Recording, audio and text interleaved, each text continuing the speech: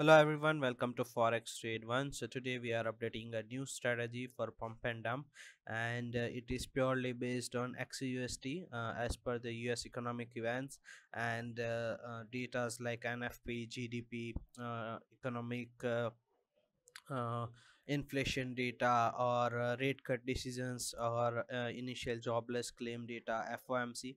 Based on that, we are taking a trades here. We can see account start date is 25th of April. Total profit we have made around $40,000, and it is 40 percentage that ROI we have achieved. We can see here that initiated with the 100,000 capital, the total profit we have made is $40,000, and the current balance is $140,000. So all the details we can verify from here. Also we have a trading account statement available for this, so that also we will attach in YouTube description. So any point of time you can verify all the details. Let's check the account statement. The complete history and all the detail is already available for this. You can see the complete statement.